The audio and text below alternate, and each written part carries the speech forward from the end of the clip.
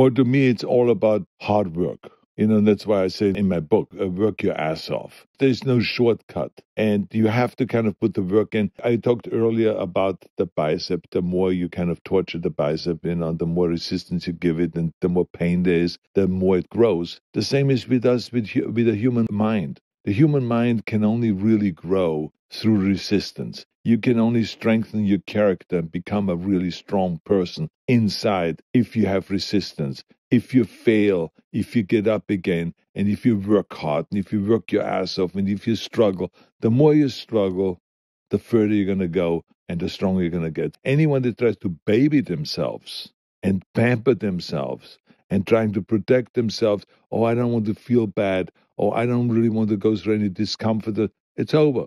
You're never going to get there. You have to be able to struggle. And if you're not able to work on that, the more you can grow and the tougher you get and the more you can handle.